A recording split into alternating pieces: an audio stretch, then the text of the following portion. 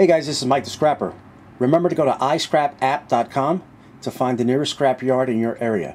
I also want to thank this person right here for requesting this video on a battery backup and surge protector.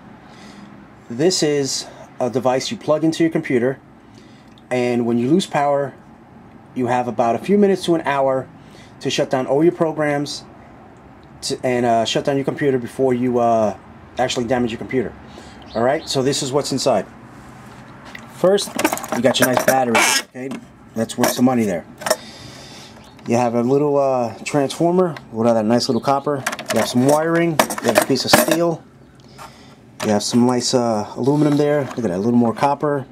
Transformers. Look at all this aluminum. Look at these transformers there too. Alright guys.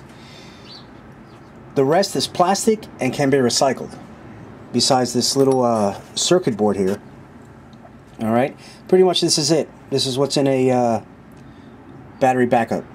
Alright. You can get them in any store.